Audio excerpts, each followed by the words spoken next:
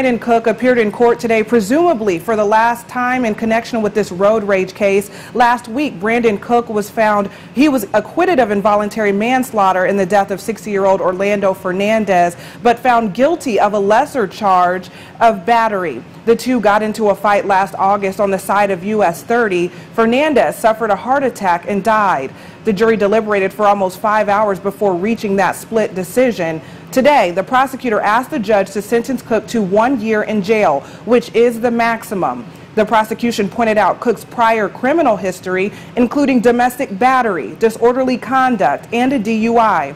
When given the opportunity, Cook declined to address the court today, and no family or friends of Cook or Fernandez appeared in the gallery or testified. The judge sentenced Cook to 1 year in jail. However, Cook has already served more than the minimum time required. As a result, he will be released from Allen County Jail sometime today. Reporting live in the newsroom, Angelica Robinson, WANE 15 News.